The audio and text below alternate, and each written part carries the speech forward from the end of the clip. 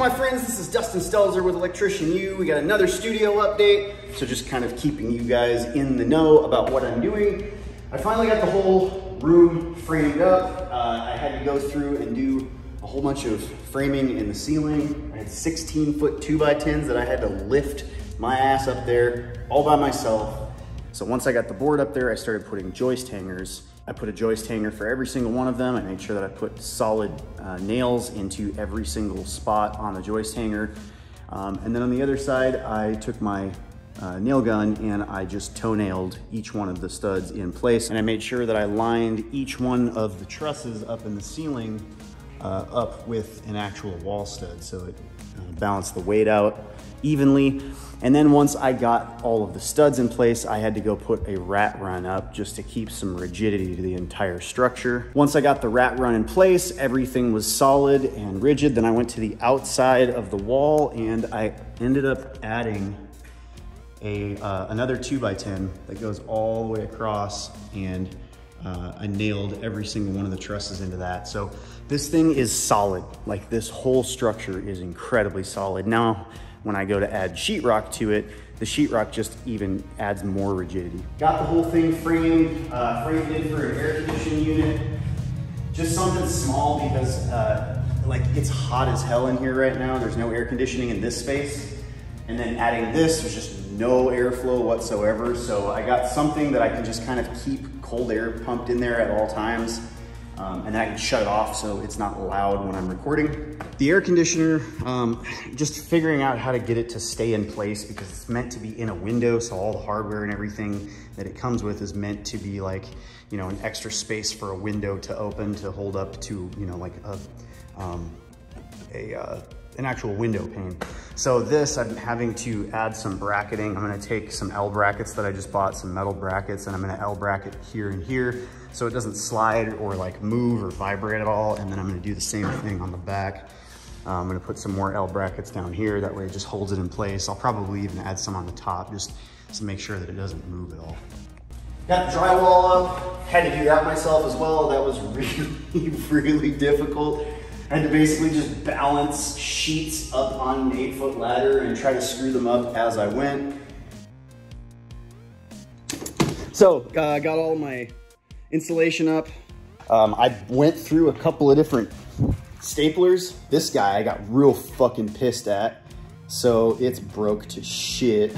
It just kept jamming. So whatever fucking brand this is, Arrow, I don't know, whatever this style is, don't get this. This thing sucks. It's got this little like adjustment knob. I tried to even adjust everything to get it so it would stop jamming. It worked eventually, but then it just kept fucking jamming. The staples would get screwed up and like get mixed right in there. So finally I just like fucking just started slamming this fucking thing around and getting pissed. I was listening to metal. I was listening to some like Lorna Shore or something. So I just fucking threw it on the ground, broke it to shit. And then I immediately realized that was a terrible decision. Went out and got this thing.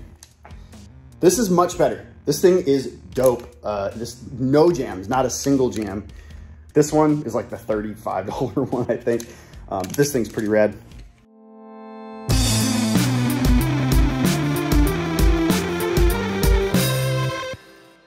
Fun fact, did you know that when you get really, really, really pissed off and you throw a tool as hard as you can at the concrete, you have to go buy a new tool?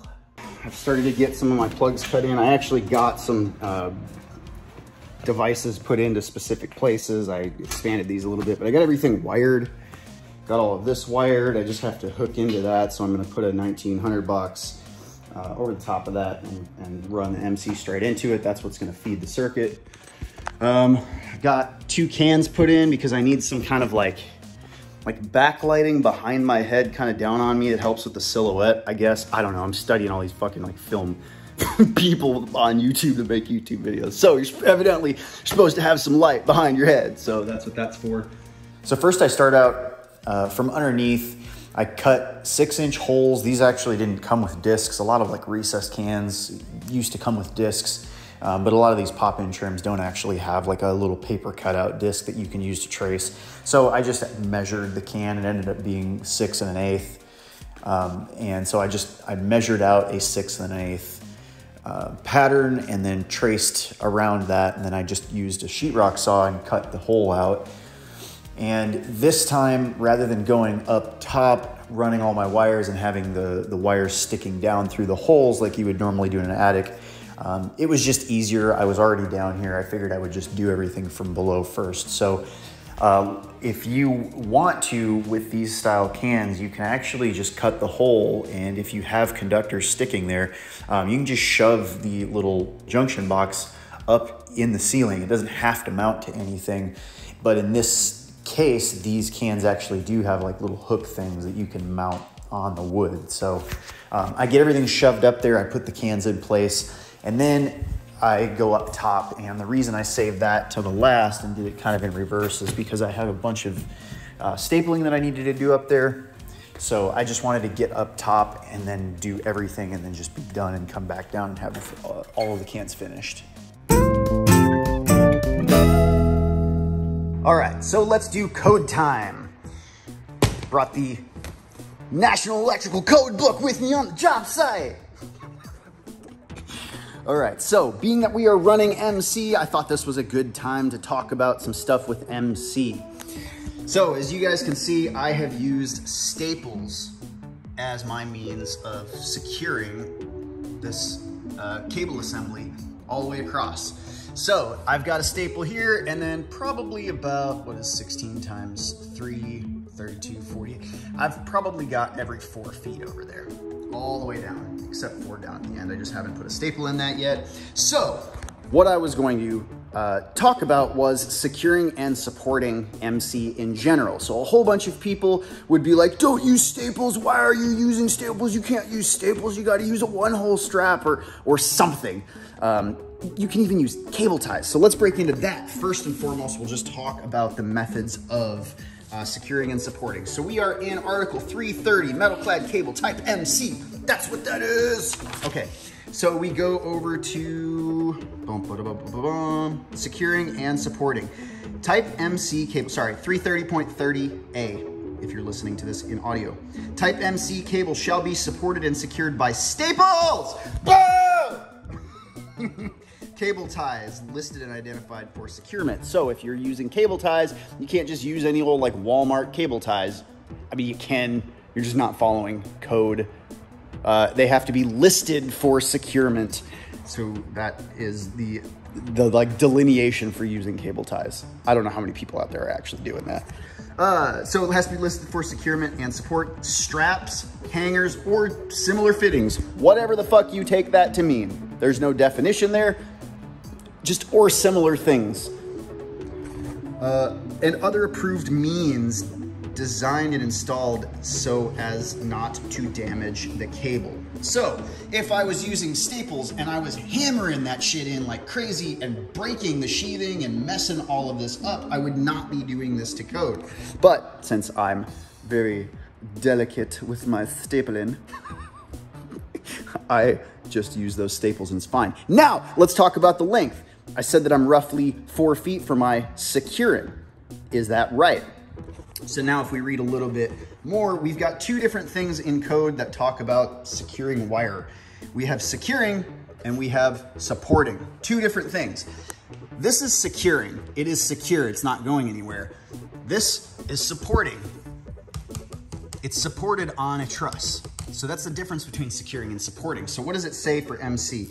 If you're going to be going by securing, it says, unless otherwise provided, cable shall be secured at intervals not exceeding 6 feet. So yes, we're definitely between 3 16-inch trusses were within 6 feet. So it is definitely secured probably every 4 feet. So we're good to go there. Cables containing 4 or fewer conductors size no larger than 10 AWG shall be secured within 12 inches of every box. So down inside this wall, you can't see there are switches over there that within 12 inches I'm secured. Down there, you can see maybe there is a strap, boom, right there on the top of that 2x10 that is within 12 inches of that box. And then I have like a coil of it because I'm actually going to be using that here in a minute. I'm gonna put some other cans. So I just left some slack up there, but I was a slacker and didn't realize that I didn't strap the rest of that. So I still need to go back and strap all of that. Sue me. Same thing over here. We did 12 inches on the back side of that wrap run. There's a staple right there. So we're within 12 inches there. Now that is just for like strapping. That's what they call securing. So within 12 inches of every box or cabinet fitting, other cable terminations. In vertical installations, meaning going down a wall, it's a little bit different. Listed cables with ungrounded conductors, 250 kc mil or larger shall be permitted to be secured at intervals not exceeding 10 feet. So the idea is something is going to sag if you're running it horizontally, so we need to strap more often than if we're going down a wall. It's not really gonna sag, so every 10 feet you're good to go. Now, that is, again, that's securing. Now let's talk about this whole supporting issue and whether or not you can do one or the other, or if you have to do both. So supporting, unless otherwise provided, cables shall be supported at intervals not exceeding 6 feet. So really, do I need to have these staples in if I'm supported every 6 feet? Do I also need to be secured every 6 feet? Well, the next paragraph, horizontal runs of type MC cable installed in wooden or metal framing members or similar supporting means shall be considered supported and secured where such support does not exceed 6 foot intervals. Boom. So in all reality, I don't even need to put these staples on here. It is being supported across these framing members at intervals of 16 inches, not even 6 feet. So if it was more than 6 feet between each one of these trusses, then yeah, I would have to secure to make sure that it's secured within every 6 feet, but it's not. So we don't really have to do this. I just like to do it because my ass is gonna get up here and keep working on stuff, and I don't wanna be tripping over this stuff, and I don't wanna, like, you know, be walking across something and all of a sudden like crush the cable or just like have a loose cable around. So I wanna make sure everything's secured in this installation. You don't have to do that. Clearly says supporting at these specific intervals. Actually, it covers it under supported and secured. So anyways, I just thought that would be a good kind of like practical application type of thing. But that's your code time for the day. Now, I know that I have 3 potential kind of lighting zones that I wanted to get run. I don't know that I'm actually going to use 3 different switch legs for 3 different sets of lights, but I know that I've got some like colored stuff that I'm going to mess around with, some like LED strips. I've got the cans that are overhead and behind me that kind of help outline the silhouette of, you know, the shape of my body through the camera. And then I've got some lights out in front of me that are gonna light up my face. So I'm just kind of experimenting with lights. So I ended up running 3 different switch legs to 3 different locations.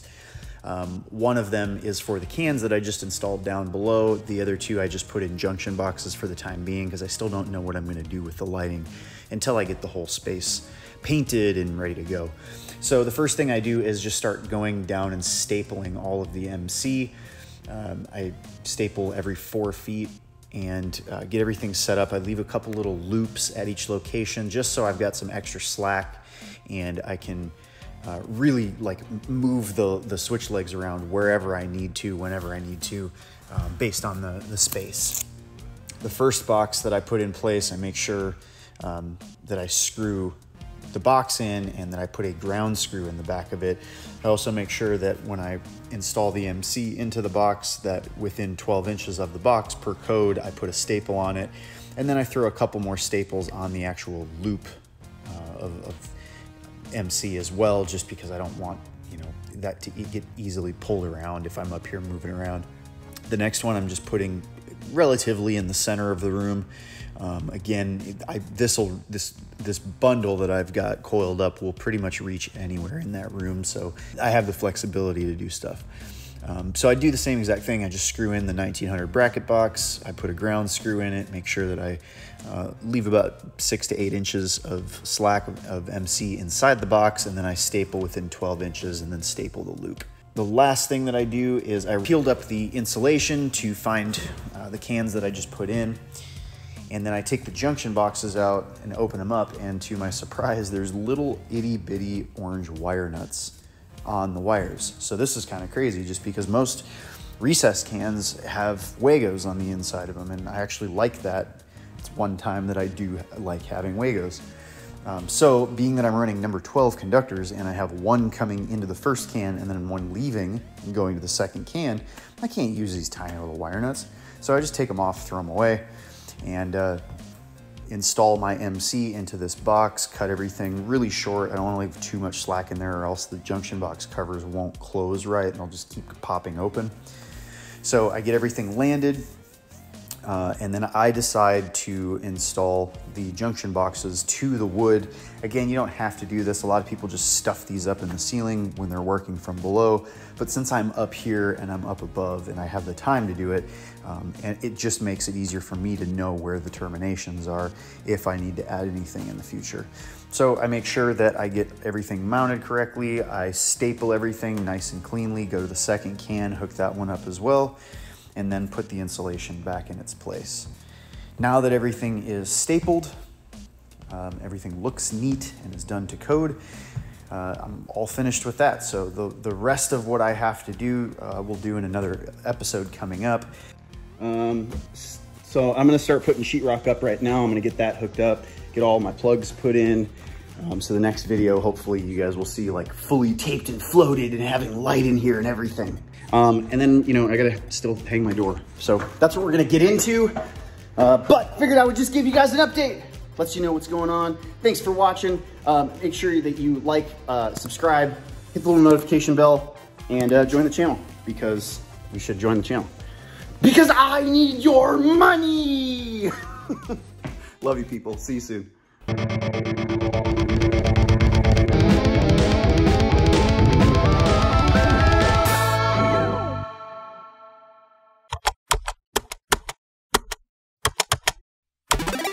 Descant music and video.